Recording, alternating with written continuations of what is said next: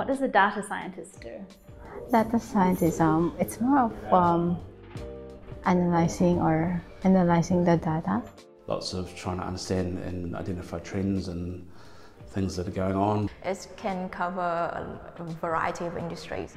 In our context here at Montoux, it's analysing our customers' sales data or insurance policy data and using that to better inform our price optimisation process.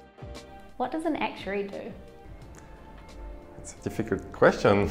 I'm not sure I can answer that. They use a variety of methods to understand the risks and the returns. Basically, they manage long-term financial risk. An actuary really uses a combination of finance, business knowledge, of math, statistics, and data to really quantify the kind of value of the life insurance or annuity products that they sell. What does it mean to have both actuaries and data scientists working at Montoux? I think it's really important because they're really quite different fields of expertise. It's interesting because we're both used to play with figures, but in a very different way. I see this as a kind of strategic value for Montoux. Being able to deliver more insight and better future predictions for our clients.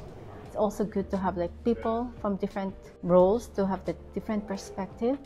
The world's exploding with data, and having those abilities to understand what's coming out of that and the trends that are developing, and then feeding that into the actuarial knowledge base, it just creates a much more powerful set of tools. For any clients that uses Montoux, will definitely give them a competitive advantage.